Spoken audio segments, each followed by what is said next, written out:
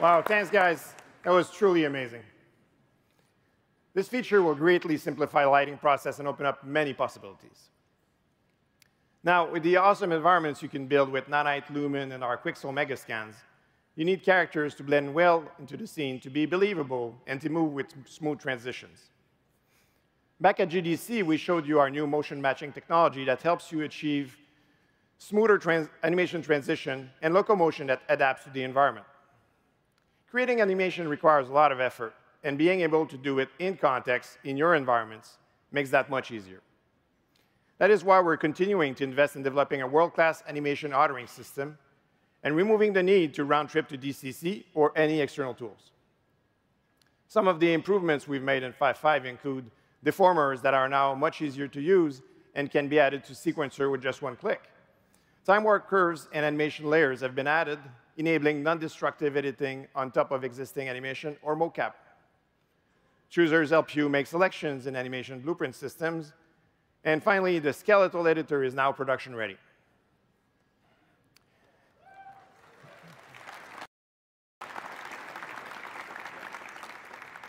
Character creation and customization is another area where we invested in order to simplify content creation workflows.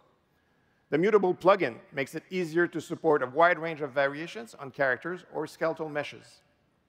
For example, it hides hair when equipping a helmet.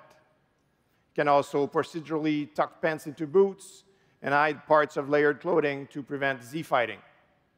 It reduces the number of draw calls by optimizing and merging mesh sections and textures.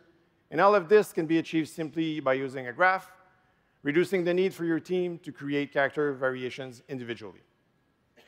This plugin will ship as beta in 5.5, and we've included a content sample to help you get started.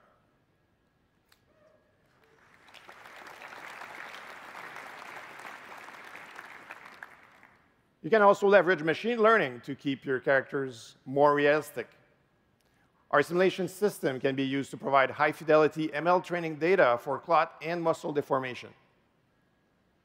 And while we're talking about simulation and physics, in 5.5, we've added support for customizable vehicles that provide a building block-style assembly, giving you the flexibility to configure and customize your vehicles with ease.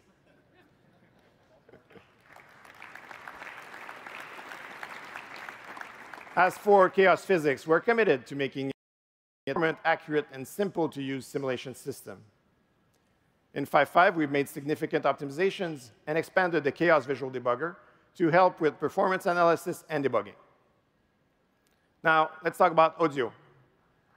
A few years ago, we introduced MetaSounds, our procedural audio engine, to give more control and better controls to audio designers.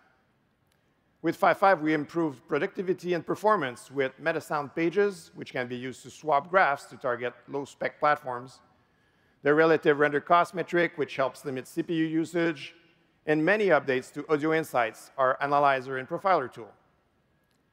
For all you audiophiles in the room, be sure to stop by our audio booth in the expo to dig deeper into these updates.